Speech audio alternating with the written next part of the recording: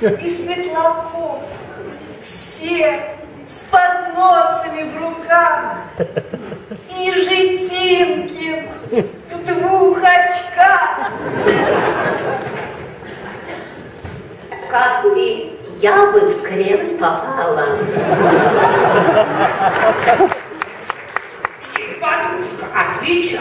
Я бы прямо там, в Кремле, закатила бы дефиле, чтоб гламурные мордашки Зверев, Зайцев и Юдашкин на парковке Кадиллаки, Волочкова, Канделаки, чтоб средь шумного, среди бала Михалков, Собчак, Цикало, все в бриллиантах и мехах, и Житинкин в 2 очках.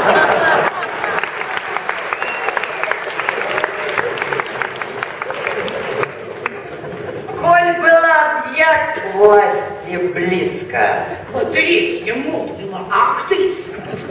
я б, забросив все дела, сразу В партию пошла.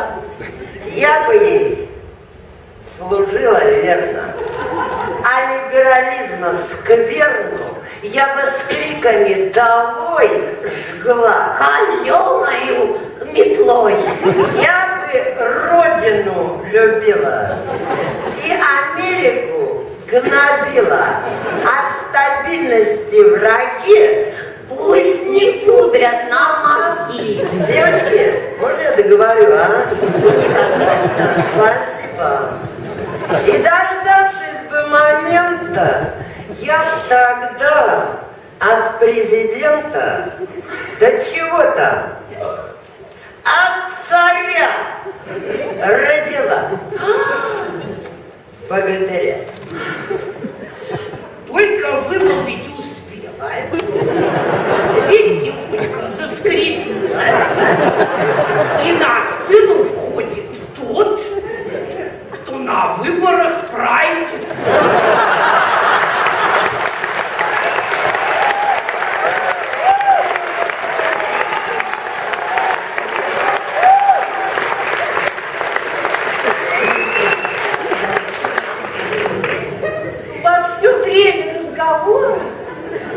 Он сидел у режиссера. Речь последней по всему полюбилась ему.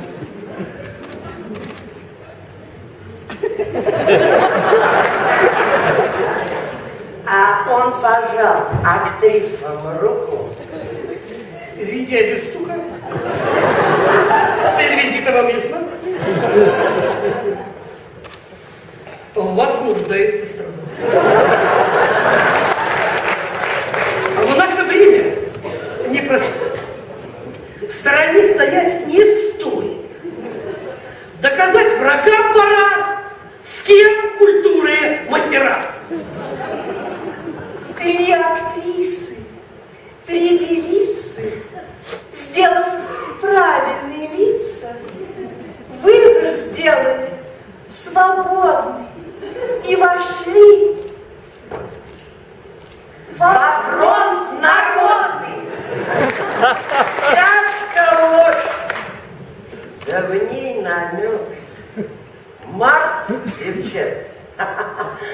Не даю.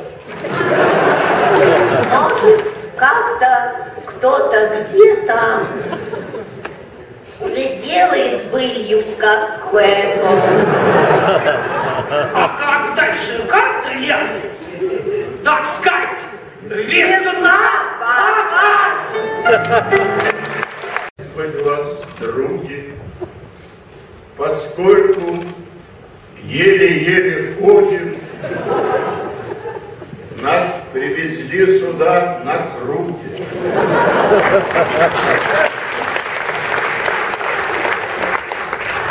Они, как месяцы у маршака, сидят по вечеркам у костерка, но времена сменились, хошь, не хошь, теперь костер в театре не зажжешь, с пожарной службой ссоры не хотят, теперь они у тряпочки сидят.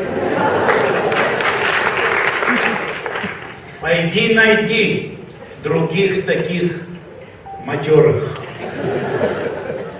Столбы твердят про нас наперебой.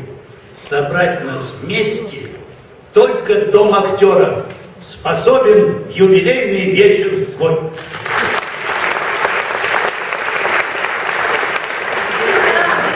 Узнали и печали, страна сменилась, рухнули вожди. Нас, режиссер, решил пустить в начале с намеком, что у нас все впереди. Вместе составные части года. Хоть сказки нынче выгнаны в зашей, а сказочник маршак в мозгах народа стал клиникой для полных алкашей.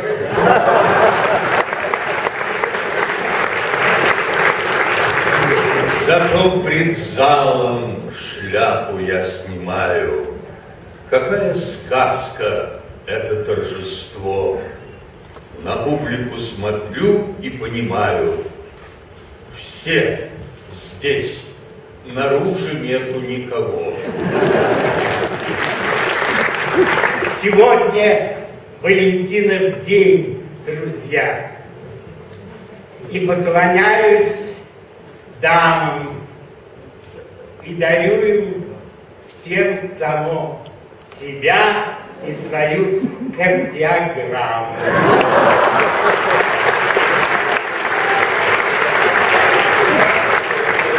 Весь мир театр, и люди в нем актеры. Шекспиру не возьмемся возражать.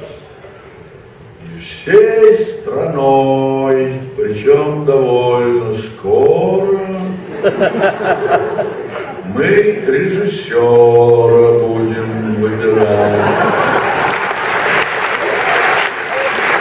Тут ошибиться хочется едва ли. Неверный выбор сделать не моги. И сердцем мы уже голосовали, и печенью. Пора включать мозги. Но мы сегодня собрались приватно. Наш узокруг, сомнений в этом нет. А темный лес российского театра наш дом родной уже немало лет.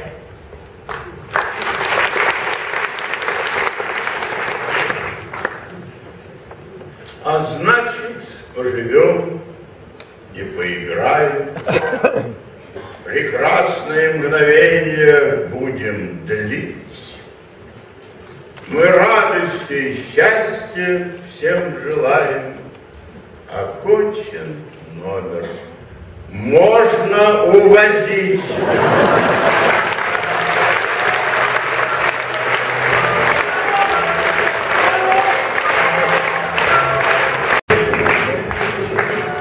Мы родились в 37-м.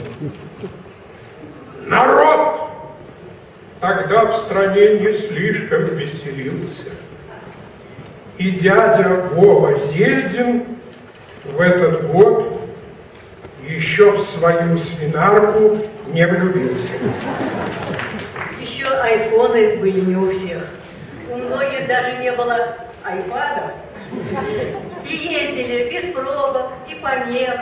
И каждой новой вещи были рады. Еще крутили утром бигуди. Еще на съездах речи говорились. И малыши у мамкиной груди, по-моему, еще не матерились.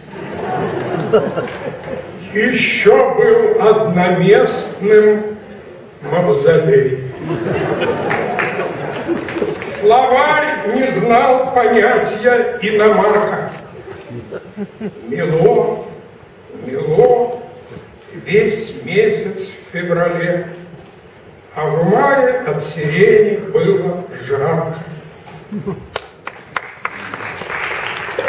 Трамваи садились лихо на ходу, и в очередь без очереди лезли. Мы родились в 1937 году. Спасибо, родились. Они исчезли.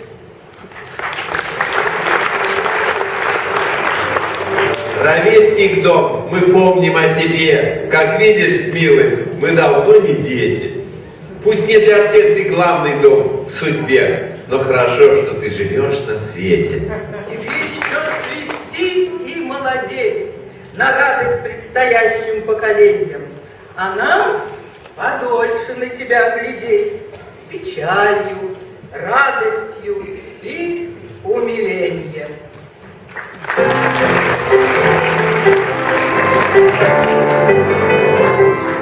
Ровесники, ровесницы, здесь дверь для нас открыта, все в память не уместится, что вместе пережито.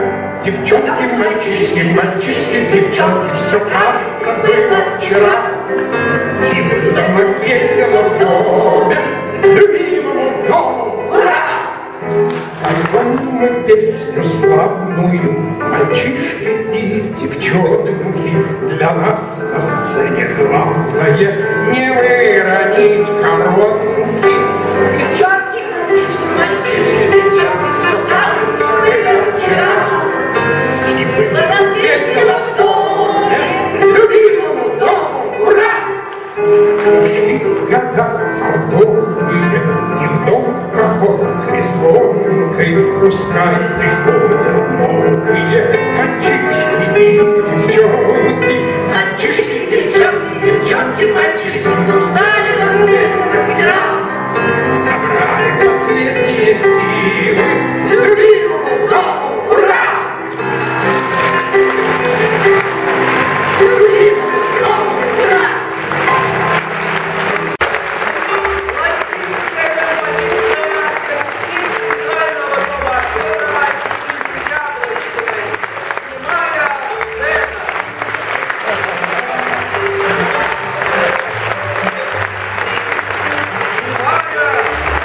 Потому что нет слов от восхищения.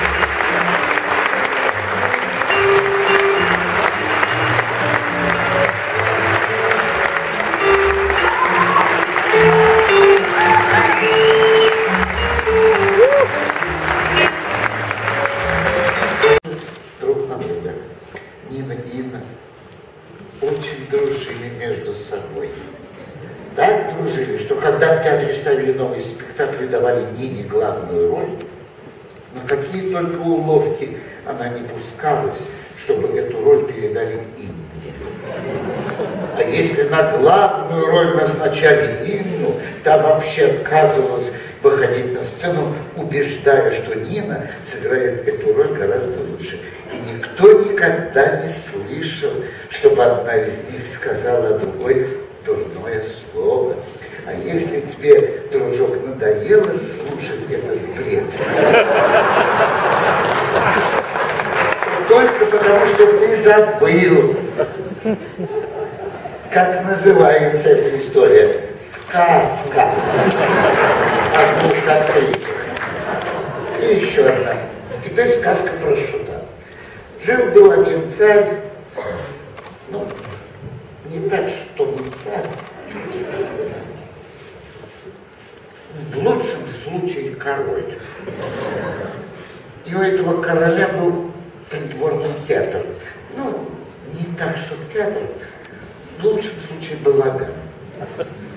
И были в этом балагане актеры. Ну, не так, чтобы. Актеры скорее шуты.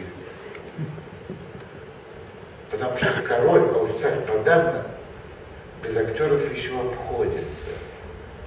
А вот без шутов никак не может.